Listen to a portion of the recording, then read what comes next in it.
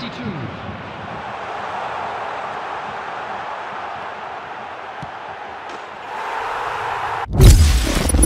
What's the crack, lads? Welcome back to the channel. Welcome to another video. Hope you guys are good. Today we're going to be finally taking a look in more detail at super subs, right? So you can actually go on over here to the general information and look at the definition of how Konami define the player skill that is called super sub, right? So it is a little bit confusing. Obviously, if you're a newcomer, you might not really know what super sub does.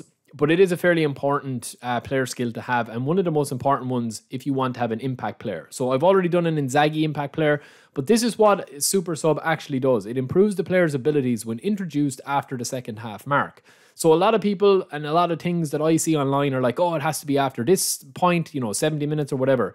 Pretty much a super sub improves players' abilities when introduced after the second half mark, as you see here, right? So that means the 46th minute all the way up to the 89th minute, okay? So when you go over here and we take a look at the actual database within the game, if we're going to be buying players, we can actually highlight the players and filter the players by player skill and see some of the top guys that just standard cards actually have super sub, right? Now I'm going to show you a couple of in-game clips as well.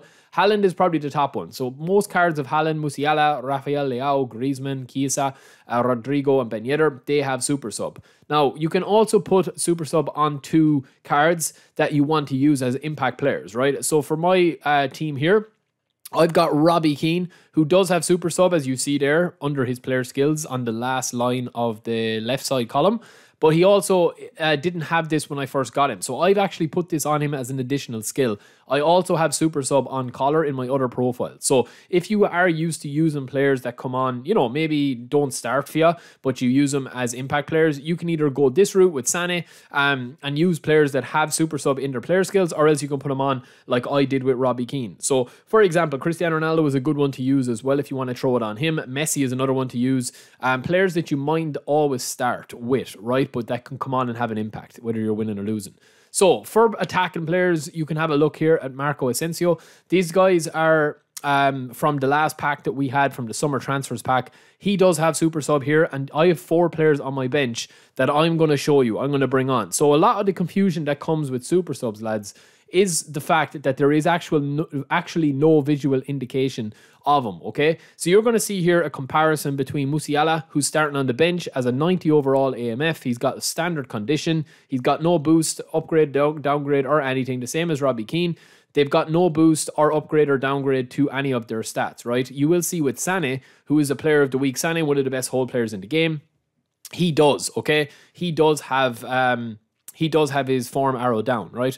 So we're just going to get into a match here, and we're going to show you just at the half, okay? So the players are just walking off, and this is the first half done and dusted, right? So all I did for this video to show you, because there's no visual clue or indicator, it's more of kind of something that is not visually apparent, right? And I'm going to show you this now as well, right?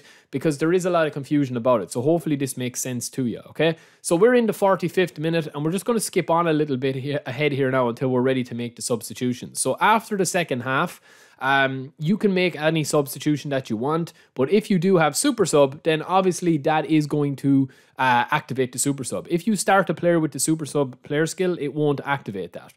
It has to be brought on from the bench in the second half mark, okay? So I'm going to bring on 2 at a time here, and we're going to take a look at their stats, okay? So Musiala is coming in, and Asensio's coming in, right? These both have super sub, okay? So now the 2 players have been brought on. We just had a look on the left there. We will see their stats before we brought them on from the bench. And on the right, now that they've been brought onto the pitch, you're going to see with super sub activated, as per the game's definition, what the stats look like. And they're identical. I mean, there is no change to anything. Condition, ability, anything visual on the pitch, anything, you know, on the screen. There is no visual indicator of what a super sub actually does, right? So this kind of begs the question, what does super sub actually do, right? Well, I'll show you, right? If you notice, okay, not everything in the game is going to be visually apparent, right? And super sub is one of those things that is kind of like, it's kind of hidden, right? It's kind of hidden as the impact of it is, right? Now, this also pertains to the player form, okay? The old player form never used to show the actual upgrade, right? It never showed the actual upgrade that what you would get for your player stats individually. But you can see here, we've brought on Musiala as a super sub, and the sim, I'm just simming games, and Musiala actually sets up the first goal with Ronaldo. And you're going to see the second goal that we score as well with the 1-1 tie here. We're going to bring on our second 2 super subs, right?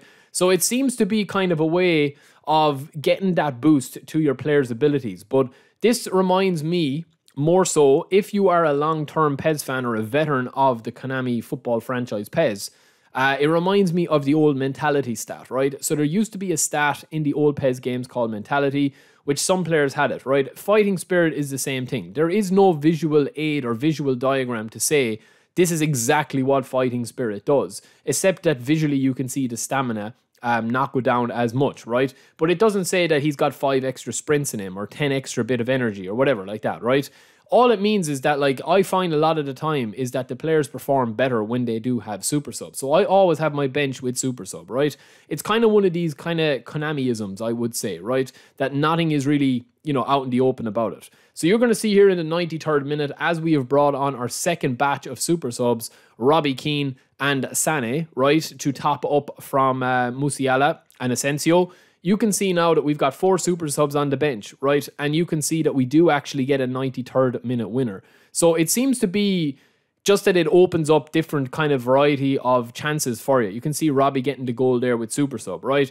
Now, a lot of people will kind of question this and they'll talk about scripting, they'll talk about momentum, they'll talk about DDA, they'll talk about all this sort of stuff, right?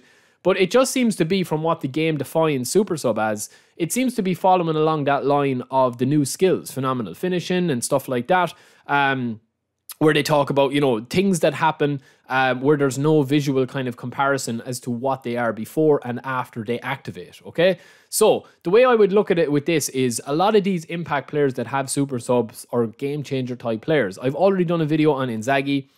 It just seems to be that if you have a super sub on, or if you've got multiple super subs on, that they do and come in and they play above what their visual stats actually say that they are. Now, this all already kind of is apparent in some players that are able to tackle really high without defensive stats, but it's the same with super subs. They just seem to be able to score, run faster, and be better in the second half when they do have that super sub card activated. So let me know what you think about this. Let me know if I have missed out on anything, if you want more details on anything. But a lot of people do ask me about that super sub. So it just seems to be a non-visual boost to the players' abilities, and they always seem to score goals in the second half if you bring them on late in the second half, especially if you're simming games. So yeah, let me know what you guys think, and I'll talk to you later.